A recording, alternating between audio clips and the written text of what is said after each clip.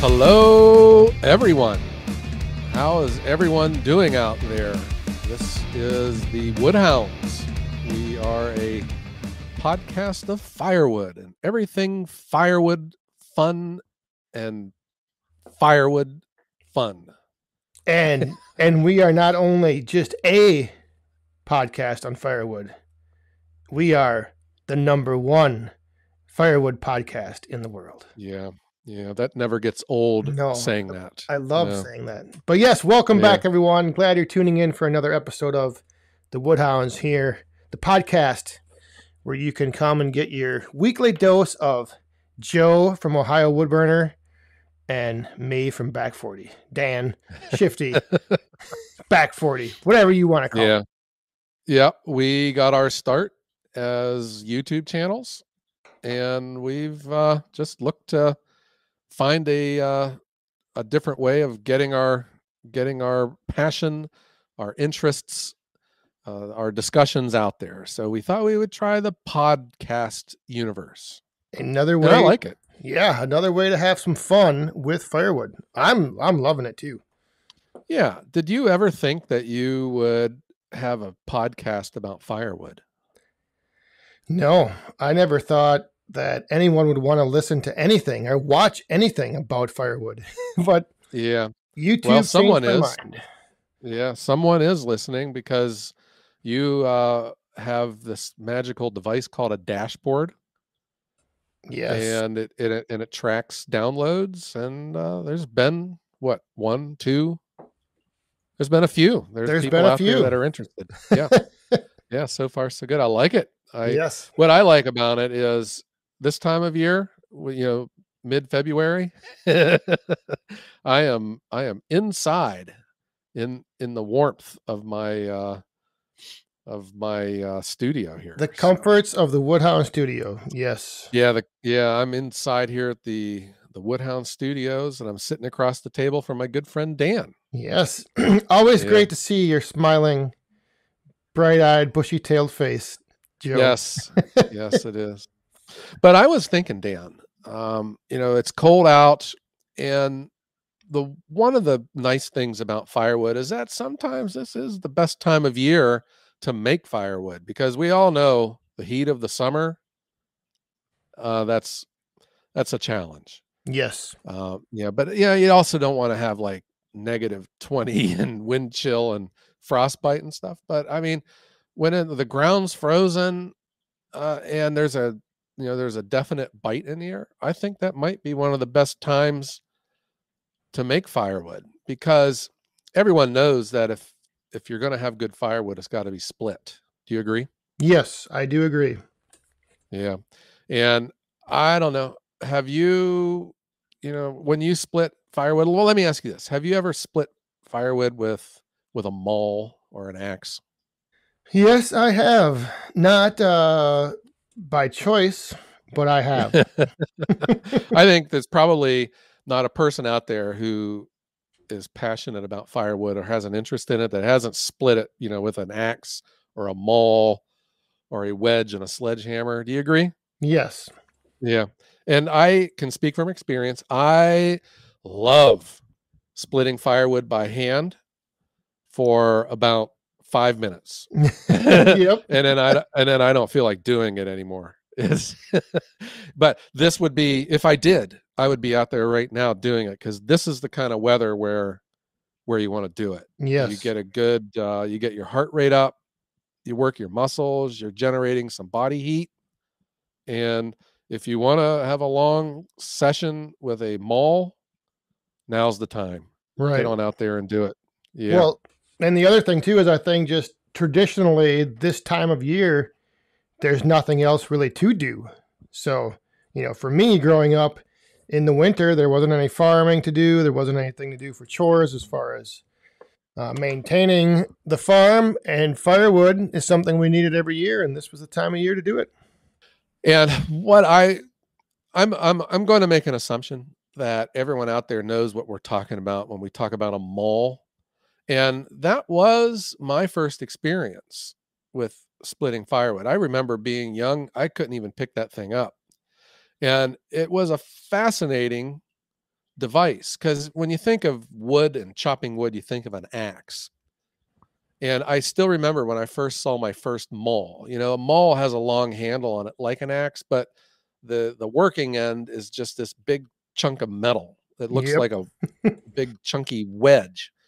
And of course, it was too heavy for me to pick up. And it was just fascinating to watch because, you hit the right piece of wood with it and man, it just explodes into pieces. What a great device. I wonder when one of those was invented.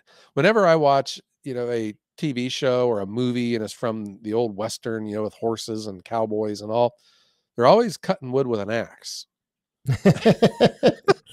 Yep. I never seen them swinging a maul, and I'm just wondering. I wonder when the maul was invented. I don't know. As soon as people started using something other than pine, oak, or maple, and they got into the elm or harder woods that they could not split with an axe. Because Yeah. Could you imagine, growing up in the old West, before gasoline engines, when everything was done by hand, how you think that like the new guy at the shop, they would play tricks on them. They're all splitting wood for sale or for the winter time. And then everyone's splitting ash and it's just going great. And then they give the new guy all the elm and they don't explain it to him. Yep. And they just watch them swing away and bury about 5 or 6 wedges into the piece, and Yeah. That's what, when you think about log splitting too, I think, that's, you probably hit on it. Like the species or maybe even the part of the country that you come from yep. probably played a large role with that. Yeah. If you were out west with a lot of softwoods versus, in my part of the world, there is a swath of land that goes from like Pennsylvania, New York, Ohio, Indiana, Michigan, Wisconsin, Minnesota. It's called the Beech Maple Belt. Google that sometime. And it was the predominant trees in this area. And it was because they both grew together. They liked each other. They had those big broad leaves and they would just choke out the forest floor and wouldn't let anything else grow. So this area was just mostly beech and maple trees. And I know from experience, maple split's pretty easy. Yep. Beech is kind of tough. It's not a stringy wood like elm, but it's hard to split. Just makes me wonder if that's when Western expansion, when people started moving out this way and heading towards the Mississippi, if that's when the maul was invented. Well, the other thing that's crazy that I always think about is how in my area, like oak is one of the better firewoods and ironically enough, also the easiest splitting. So it's almost like, how the universe came together here. It's like, here's a great firewood. It's easy to split and it burns great. It's as opposed to like the best firewood would be the hardest to split or something like that. It's kind of crazy how that worked out. Yeah, I wonder. That's an interesting topic too. About is the hardest. I'm just sitting here. I'm thinking the easiest splitting woods, what I'm thinking of right now, are usually the better hardwoods. Yep. Like elm is a good firewood, but it's not the greatest. Sycamore, it's not the greatest, and that's tough to split. Gum, same thing. But man, ash, maple, oak, they split pretty easy. Yeah. But if expansion like out into the the Midwest from when pretty much like all of the United States was the 13 colonies, and then when they started expanding out through Ohio and towards the Mississippi, if that's when new type of splitting tools were invented, I do know what invented the hydraulic splitter industry. and what is that? It's called Dutch elm disease. I don't know if that's true, but that was a joke I heard one time, so I'm going to stick with it. That Dutch elm disease invented the hydraulic splitter industry. That would make a lot of sense. Because elm really doesn't even split on a hydraulic splitter. It's like it gets ripped into two pieces. Yeah, it's one of I've had pieces of well, it's interesting because if it's freshly like if it's fresh, I find if it's green, it splits easier than if it's been dead and kind of like hardens up and just, dries out, then it can Hmm. really be a challenge. Yeah, I've never seen, I've had all kinds of experience with it, and I've never found any condition where it splits easy. Yeah. Instead of, except for just not even splitting it. That's the easiest way, just not even Yeah. Hmm. But when I think of hydraulic splitters, though, I'm wondering if everyone else is like me. When you first think of a hydraulic splitter, I think of just a simple I-beam splitter on two wheels and a little gasoline engine on it Yep. that you can buy at Home Depot or Lowe's, and it costs about $1,500. Yeah. And the it splits wood great, but the trick is staying awake while it's splitting. Right. That's when I growing up we had we just think of the log splitter. You have a log splitter and it's just exactly what you described. I Hmm. think the brand was Yard Works or something. I don't know, but it was just Yeah. 25-ton I beam on with a little axle and, like you said, small engine and The knife is slow. on the ram, right? Yes, the Yeah. ram coming out had the knife on it, and the cycle time was 15 seconds, maybe if you were lucky. Uh, Yeah. But I'm bad mouthing them, but I mean, to each their own. For a person who uses it, for a few cords a year, I think it's ideal oh, because they're absolutely. inexpensive. They're going to last forever. They don't take up that much space in your shed when it's not being used. And, there's a level of practical about them. You can pull them behind your truck down the road. They're light enough where you can move them around your yard, Yep. and they're productive. They're reliable, and Well, and yeah, it will probably outlive you. exactly. I mean, especially when you step up from the mall, like the other alternative to splitting wood would be manually by hand, and Yeah. a commercial big box store splitter, log splitter. Yeah, for most people, it's exactly what you would need. Yeah. I would still think, though, a relatively healthy person with the right kind of wood could way outperform in speed a hydraulic splitter. Like one of these I-beam splitters, because they're just so slow, Yeah. and they don't come with a multi wedge. It's just a single blade, I guess, a Yep. knife that cuts through the wood. But the practicality is you can do it forever Yeah. and All not day and not long. exhaust yourself.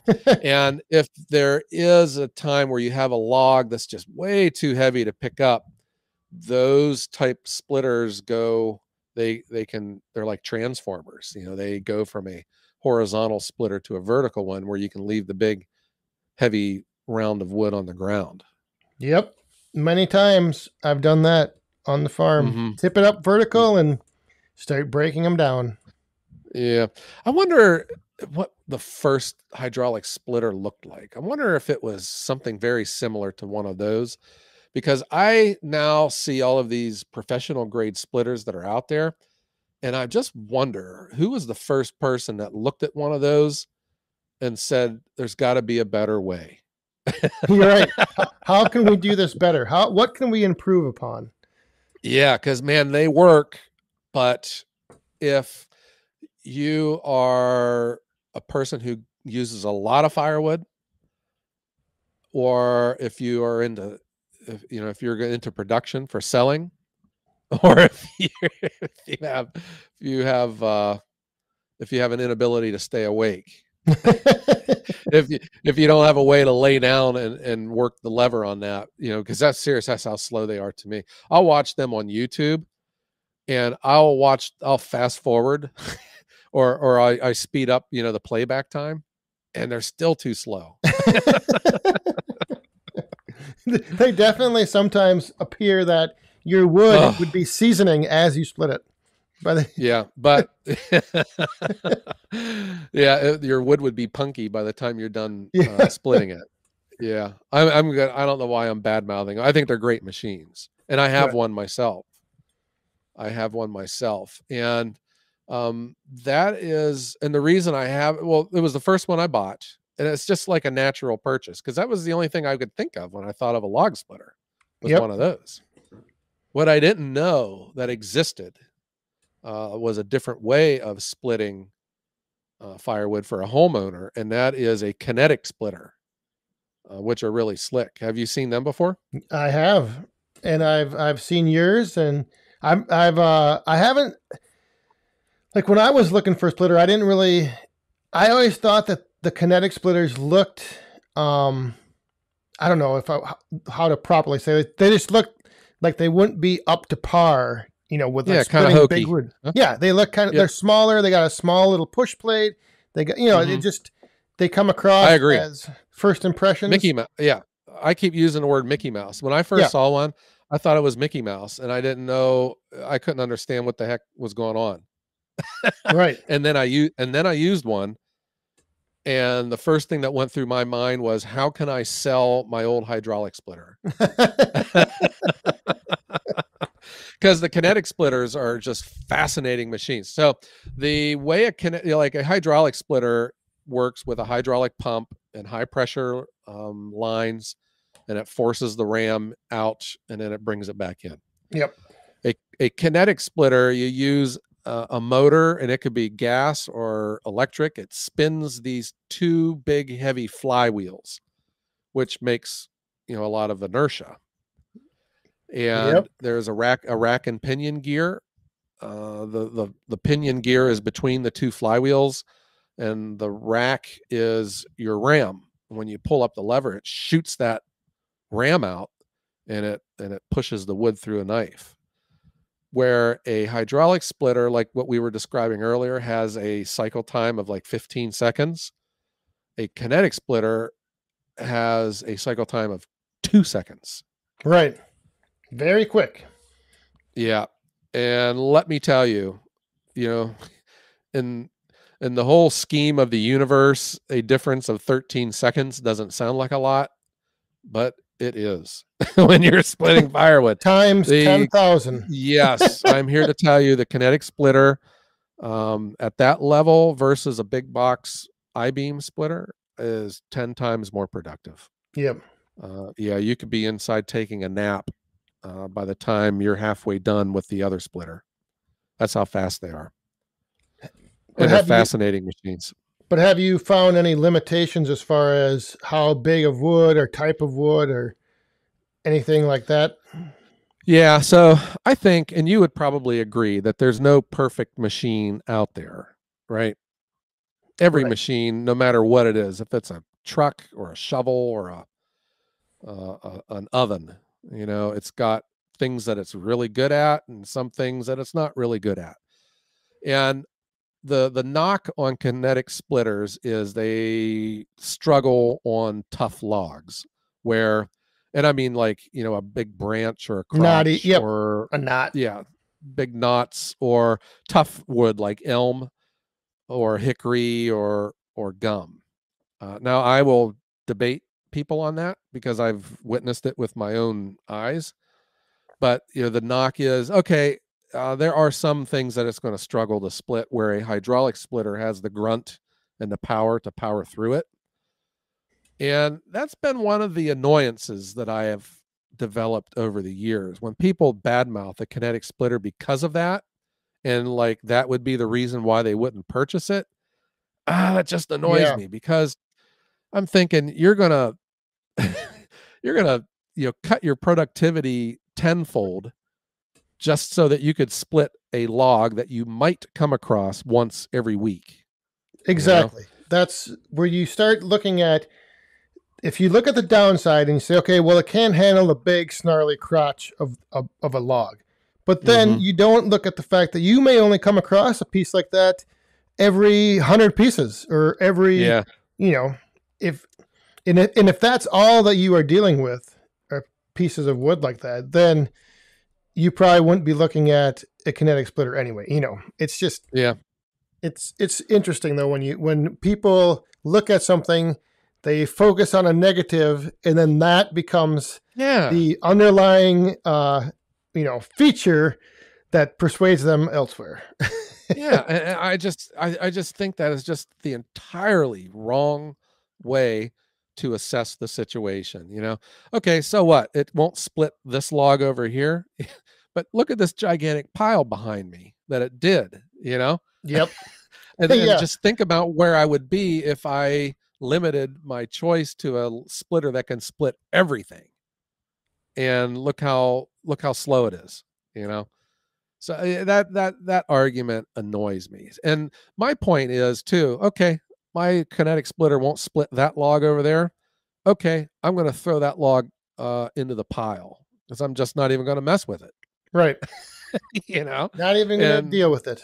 yeah, so I just don't deal with it, and life goes on. And now I'm 20 logs ahead of where I would be if I, was splitting regular logs with a hydraulic splitter. That's I a don't know. Yeah. that's a tough mindset to get into, and I will admit that I used to be that way. I used Mm-hmm. to look at every piece of firewood and think, I have to utilize this piece of firewood. I can't throw it away. Yeah. And and now I'm to the point where I'm like you. Oh, that big gnarly piece, just throw it in the ditch. Yeah. Just get rid Just of don't it. even mess with it. Yeah, Yeah. don't even waste the time. I'll go wait till nighttime and I'll go throw it in the neighbor's yard. There are other limitations that I have experienced. Now, some people may not care about this, but I do. I don't think kinetic splitters work good in foul weather, raining or snowing. I think they're fair weathered splitters, and that's Ah, because they have a series of bearings that the ram has to use. Because it's just the way the ram works versus a hydraulic one because it's coming out so fast. So they put bearings on it, and wet weather and especially cold weather, because you know how like there's snow, if you pick it up, then that snow where your hand was kind of turns watery. yep. Whenever there's like pressure, it turns to a little bit of water, and then that water gets its way into the bearings, and those Yeah. bearings freeze up, and then they get flat spots, and then you got to replace them. Yep.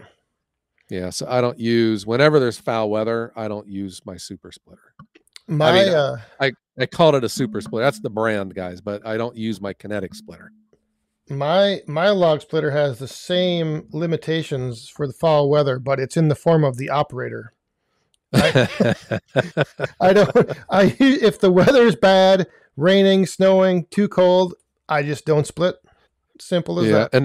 and that's where a hydraulic splitter has an advantage because they Yep. will work in any weather. Yes. It doesn't matter. If it gets frozen up, it's just going to just blast all that ice off because Yep. it's that powerful. Yeah.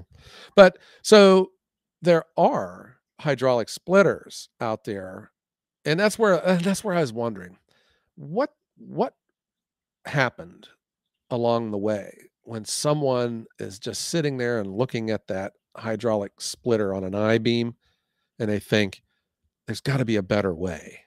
Yeah. and something more productive, something more powerful with multiple knives and a log lift, Yep. and someone hit the poof button.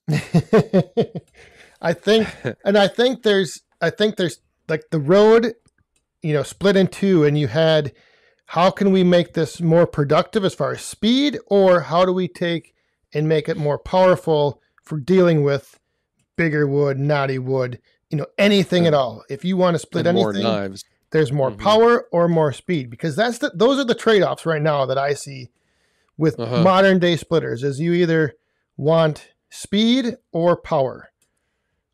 Well, and that's where I think what got created and started a new market was the commercial grade log splitter, Yes. the hydraulic commercial grade log splitter. So now you have really two different camps, two different styles. You have the homeowners version and you have a commercial grade. Yes. Obviously the commercial grade is more expensive, Yes, they but are. it's also built a little bit differently. And you have one, don't you? A commercial grade Yes, splitter? I do. And what led me to my decision to purchase it was I looked at the amount of wood that I was burning and the amount of wood that my parents were burning. And I thought, if I'm going to be able to split that much wood each year, I want to be as efficient as I can and not be running an old, slow splitter, over and over and over and over. It's just, so I Yeah. looked at it as before I even got interested in selling firewood, it was all just a matter of the volume of wood that was being consumed by both my parents and myself. If I could take this splitter down to the farm for a weekend, we'd have more wood made than we would in a month with the old splitter we had. Yeah. Can you give us a bullet point list of the differences between a commercial grade hydraulic splitter and a I-beam homeowner's style? Well, the first big one would be the log lift feature, a hydraulically controlled, basically arm little table that will lift your log up into place where you don't have to bend over and do it yourself. And that's huge. Yeah. And the other big difference is that the ram of the splitter has a push plate that pushes the wood through a knife. And that knife can either be a single wedge, a 4-way, a 6-way. I think there's also a 12-way that Wolf Ridge makes. So, and then just the power and the speed. That's another big difference. I mean, so the cycle time, the time it takes for the ram to go all the way out and come all the way back in, yep, is faster on a commercial grade splitter. Yeah, mine I believe is around 8 seconds. But if you're making 8 pieces of wood on an 8-second cycle, that's pretty good. Yeah, definitely. One push out and you could have, you have 6 pieces out of one, where the old way you would be doing 6 cycles to get. So, 15 seconds, that's what? 3 minutes? Yeah. On one piece of wood. Yeah, to 6. I don't know. And you would have had to pick it up yourself, or you'd have to buddy lift it with your neighbor. Yes. And that's another thing that some homeowner models have, where they have a little tray off to the side, like a little log table to hold pieces that you can then resplit. And a lot of the commercial grades have a log table on the end that will catch, like if you run a round through a 4-way, it'll catch all 4 of those pieces, and then you can take those, resplit them, or throw them in a trailer, throw them in your truck. They're not just falling on the ground. And they're at a height that such, if you are into production, if you are making a lot of firewood, you would have a conveyor where the mouth of it would be underneath the outfeed of your splitter. Yes. So what gets split goes into the conveyor, and then it takes it far away from you. Right. Or you could what I've done is I just keep moving the splitter. So I split a bunch, it builds up in the front of it. I move the splitter back, it builds up some more. I just keep moving it back. And now some of these, I would imagine they're made with heavier steel, they're bigger, and they're probably a little bit more of a challenge to move around by hand versus a homeowner's model. Oh, yes, they are. So you probably lose some practicality. Because I know that there are some splitters out there, like the one I have, it weighs as much as it's like 2,000 pounds. Yeah. And there's no moving that by hand. I found that out as well the hard way, where my soil, one day I was splitting and I went to move it and I could not move the splitter. Even with my lawnmower hooked up to it, could not move it. It sunk in the ground and. Oh, wow. Yeah. But yeah. What about your commercial grade splitter that you have? Well, in the world of hydraulic splitters, there are horizontal ones, which is pretty much what we've been talking about now. And there are vertical ones. There are 2 that I know of making vertical. There's Power Split, and then there's Easton Made. So I have an Easton Made, and it is called an Axis. And it works with a foot pedal. It's a vertical splitter. It has a log lift. and a production table, and you pick the log up on the right side of the machine. You slide the log down under the knife. It's got a single blade knife on the ram, and your foot pedal activates it, and you can spin the log and control where you want it split. And once it's all split, you slide it to the other side of the table into the conveyor. Yeah. And it's a lot of fun to run too. And that is one thing quick to mention with the commercial grade splitters. Generally, you don't have the option to switch between vertical or horizontal like you do with the they're homeowner. just too big and heavy. Yep. Well, you don't need to though with a log lift. No, exactly. So yeah, you don't need to change it. And that's where I think the homeowner models are so practical, and it makes so much sense for a lot of people. And I think anyone that wants to make firewood and they don't feel like hand splitting, I think they make a lot of sense. Yep. But the limitations is they're so slow. And when you get into the commercial ones, though, the commercial ones are usually bigger, and you don't move them around to where the wood is. You bring the wood to the splitter. And the price tag is bigger as well. Yeah, it's a lot. Yeah, especially in firewood. When you think about well, I can speak from my experience. I got into firewood because I'm cheap, and I don't like spending money. So it was tough to spend money on my first splitter, that I got. It's a Troy built 27 ton. I hated spending money on that because you think, well, what the heck? I could have heated my house for a year in gas, from what I'm spending on this log splitter. And then you look at a commercial grade splitter that's, 6 times more. Oh. Or at a minimum probably, because they get pretty pricey. Yes, they do. But for the production and the longevity, that you can't beat them. Yeah, they last forever. I look at it this way, Dan. I have friends, and if they come up and they say, "Hey Joe, can I borrow your chainsaw?" I'll say, "Yeah." When if someone were to ask to borrow my super splitter, my kinetic splitter, I would say no, I wouldn't lend it out, because in the wrong hands, you can wreck it and break it. It would be like a Ferrari, great car, but would you lend it out to anyone? Because, you can wreck it. And even though it's a big piece of machinery, like a log splitter, the super splitter, I don't know. I wouldn't lend it out.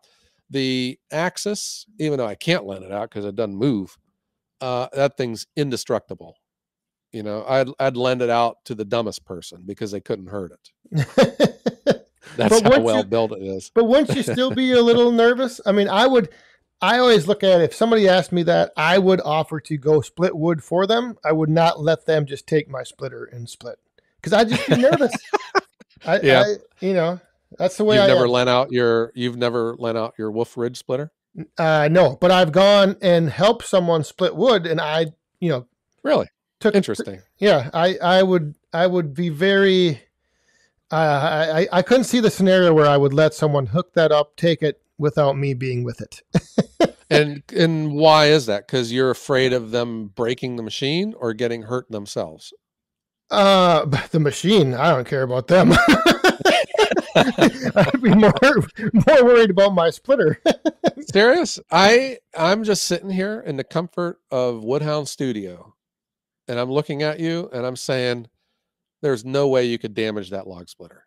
Oh, but there is. There is? Well, you just don't know. That's, I guess I look at the big unknown factor always, and I'm just like, what if something did happen, or I get it back and now I notice something that isn't quite running right. I'm like, how do you that?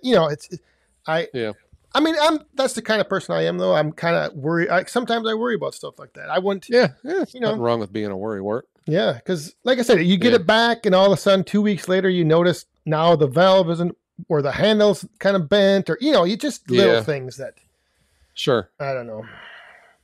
Yeah. No, I'm with you. Yeah, I can see. I'll say this. If we're talking about lending stuff out, this just used to be a hobby. I would just do firewood, to heat my house. When it became a profession, and I have tools that I have bought, and that's not just like my dump trailer. it's not just a dump trailer to me anymore. It's my livelihood, you know? Exactly. And I look at it differently now, and I treat it differently, and I wouldn't lend it out to someone. Yeah. I've lent it out to my nephew, but it's a very short list, you know, because, you know, if something happens to that, I'm hurt, you Right. know? You're out of business. You Yeah, need it to I need function. it. Yeah. Yes. So I noticed, you know, now with my chainsaws and, you know, the splitters and stuff, I'm a little Yeah. bit different now, Dan. Oh It's changed yes. me. I'm a changed man. Oh. I'm the same way with my saw. My saw would not. I mean, people always ask to run it, and I kind of let people here and there, but I always am nervous. Yeah. The only time I've ever lent my saws out is also gave them my uh, my can of mix. You know, I have a gas can that I just use only for my chainsaws. It's got my 50-to-1 mix in it. It's got the oil that I want put in it, and I tell them there's no other gas can allowed. You know, Yeah. 50 feet around this chainsaw, and so just use this fuel to fill it back up. But that was the only time I ever lent it out. Yeah.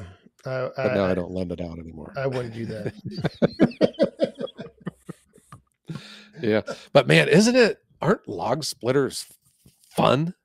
Oh, it's Aren't they exciting? yeah, and It's awesome. I understand and I appreciate the sense of accomplishment you get when you use an axe or a maul and you split a whole bunch of wood and it's laying there and you can look at it and you can say, I put in this work and this is what I accomplished. But running a log splitter like what I have, the Wolf Ridge, or I'm sure with you with the Axis, Yeah. it's the same thing. It's you can't really describe. It's like time stands still. It does. It is just that pedal that I got to push on for my foot, you know, to make it work. It has just this satisfying clunk to it. It's hard to explain, you know. Yeah. And I would imagine like the levers on your Wolf Ridge probably Yep. have that same feel to them as well. Oh, And yeah, the sounds and the noises that it makes, and yep. so much fun. Yeah, I love splitting firewood. It is, even though, you know, the engines are loud too, you can still hear and feel the wood splitting. It's so cool. The cracking and the crunching and the breaking of the fibers, and oh, it's just Yes. it's so satisfying. Oh, it is. Now I feel like going outside and splitting firewood. Are probably listening to this saying, "What have I stumbled upon?" Yeah. These few kooks talking about the sounds and the satisfaction of splitting firewood. Well, I'll tell them what they've stumbled upon. But They've if stumbled it's, but upon you know, if it's in your blood, and once it gets in your blood, firewood is just intoxicating. It is so amazing. It is. The experiences you can have, and running a commercial grade log splitter is one of those experiences that. Yeah, it is. It's if our listener, I'm talking to you, listener, and I'm looking right at you here. If you've never got a chance to run one, you know, you always get a shot at one of these trade shows. They, you know, the manufacturers will let you run them. Get in there and check them out. They're that much fun. Or if you've ever wanted to see some, I will tell you there's something coming up this summer that I don't know if you're aware of this, Joe, but there's a thing called the Midwest Firewood Frenzy. Oh, wow. It is held in Eau Claire, Wisconsin, and at Wolf Ridge Manufacturing. And if you want any details, you can go over to back40firewood.com and you can get your details. I'm coming to an event. Well, that sounds like it'd be a lot of fun. Oh, it's amazing. It's our second year doing it.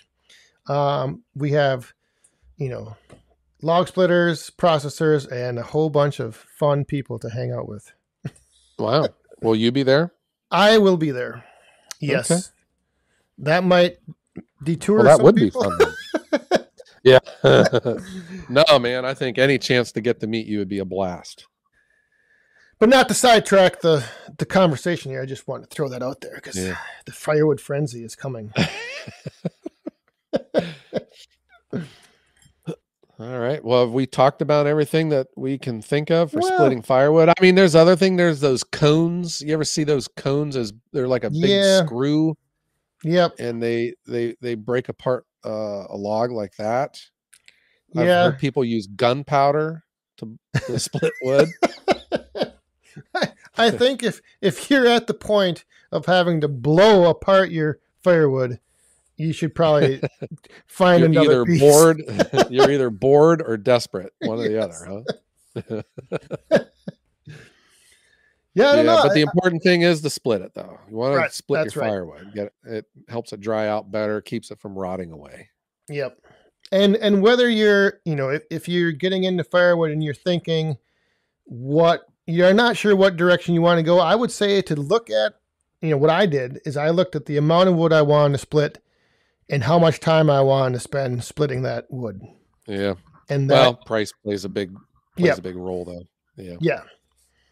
Yeah, if anyone were to ask me, like a homeowner that wants to get a log splitter and not a mole, I would tell them to get a kinetic splitter. They're twice as much as a big box store, but they're 10 times more productive, and it's absolutely worth it. Yep. And there's a bunch of different brands out there. Yeah, but that's my recommendation. I everything serves a purpose, but for the little bit extra that you're going to spend, it's 10 times more productive. Yep. I would tell any homeowner, depending on how far away you live from me, just buy my firewood or get yourself your own splitter. It's funny, though, as much labor that goes into firewood, it's amazing it's not worth more, huh? Oh, that's another discussion we need to have. Let me tell you. Let's add that to the list. Why is firewood so cheap? What is going on with some people out there? I don't know. It's crazy. Everything else seems to be going up as far as energy, costs of everything. And yet, when I look around, firewood keeps getting cheaper. Yeah. Yeah. But anyway, wake that industry up. Enough about that. We'll save that for another day. Add that to the list. We'll bring that up next time, too. All right. Okay, Dan, is there anything else about splitters that you can think of that we haven't talked about yet? At the moment, no, but something will probably come up for another episode. All right. Well, I want to thank all of the listeners for checking in, downloading our podcast. And if you get a chance, maybe send us an email. Dan, don't we have an email address now? We actually also have a website you can go to, thewoodhounds.com, where on there you can listen to the latest episode, listen to previous episodes, and yes, email us and get in touch. Yeah, we would love to hear from you and give us your comments and let us know how we're doing. And if there's other topics out there that you would like to hear about, we would certainly entertain any good advice. Yes, indeed. So thewoodhounds.com. Check it out. Okay. Woodhounds.com. I think I'll get on that here as soon as we hang up. All right. Well, Dan, it was nice hanging out with you today. And I want to thank all of our people out there listening to us. Yeah, great seeing you again as usual, and good conversation. Can't wait for the next time we get together. All right. Well, from Woodhound Studio, I'd like to say thank you to everyone for tuning in, listening to our podcast. And Dan, maybe it's time we say goodbye. Yep, I think that'll do it for this week. Everyone, thanks for tuning in, and we hope to see you back here next week. And until then, everyone, have a great day.